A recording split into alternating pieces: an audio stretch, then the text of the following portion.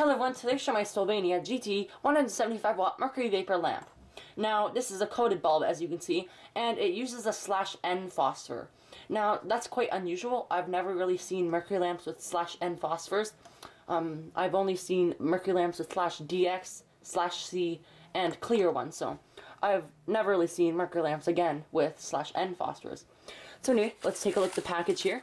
As you can see, it is an R lamp, meaning if the outer bulb is broken, the lamp will not shut off automatically. You can also see it says Mercury lamp right there, and it has a nice BT-28 shape drawing or whatever there. You can also see it says Sylvania GT on the top.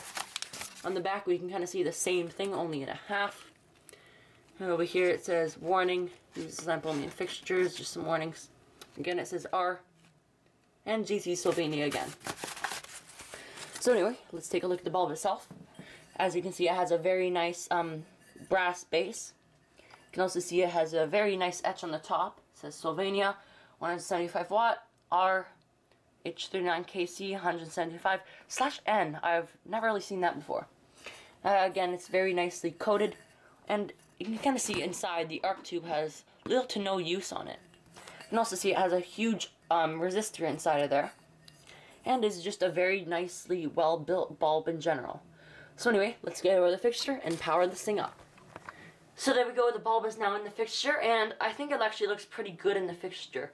Now this bulb puts out a very nice white light, close to an incandescent bulb. So anyway, let's power this thing up. Here we go.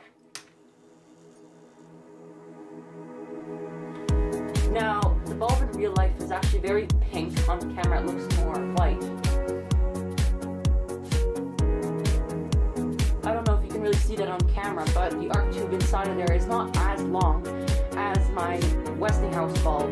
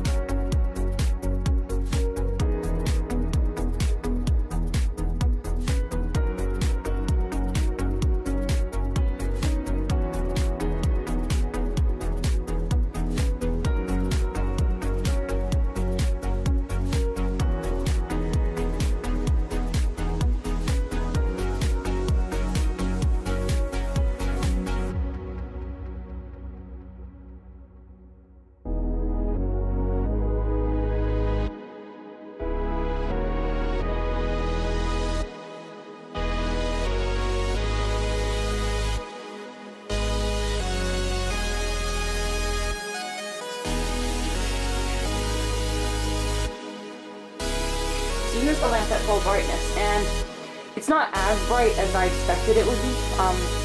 It's not as bright as a 175 watt Mercury Vapor bulb, but it is very, very close. It's slightly dimmer because of the phosphor on it. It's using an older phosphor that doesn't really amplify the light output a bit more. So maybe it does. I don't really actually. It looks actually a bit brighter now that I look at it.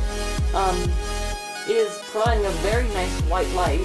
Again, close to actually a cool white fluorescent, or a warm white, fluorescent bulb. Putting a very nice light, color of light out. Just to kind of see it looks very nice in the fixture. So anyway, I hope you enjoyed this video of my GT Sylvania 175 watt coated Mercury Vapor light bulb. Thanks so much for watching.